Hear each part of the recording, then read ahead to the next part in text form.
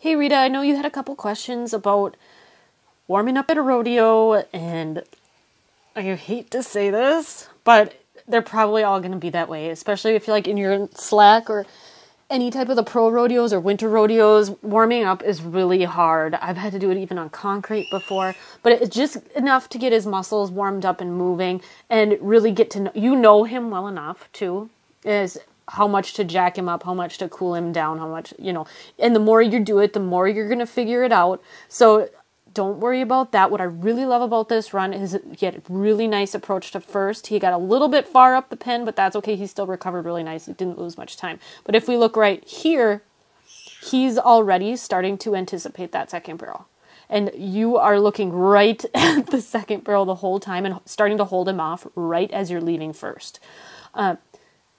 So if we watch here, what he does is he does a weird side step and then you pull him off and you do save that second barrel, luckily.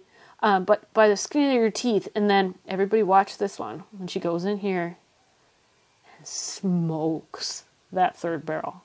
This is why you need to be rodeoing on him.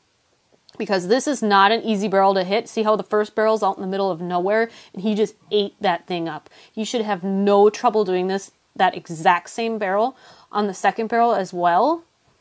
And you also were worried about him firing.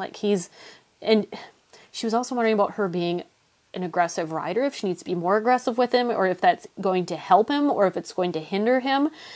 What I feel is going to happen is I just like to see you guys outgoing more and making more runs together and being more confident, because the more confident you're going to be with him, the more you're going to get turns like this one right here.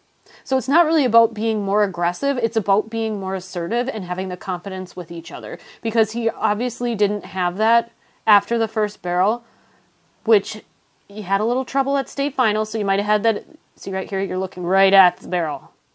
We want to be looking over more towards the fence. So I can see how you'd still have that in your mind going into this rodeo. And it's a really fun rodeo.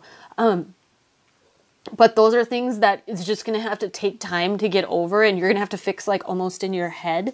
And it's not even about you being an aggressive 10-year-old girl like we used to be. It's more about being confident in where you're going to take that huge muscle horse of yours. So I wouldn't worry about it too much. Don't get too beat up about it. I want to see you hauling more and going. And I think a lot of the things will straighten out and you'll get into a really nice routine with him.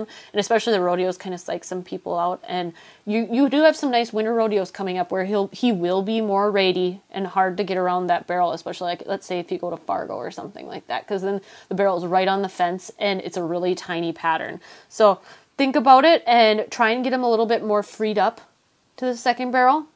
And make sure that he's staying nice and square and doing nice straight lines. But this is just awesome. You got a lot to look forward to.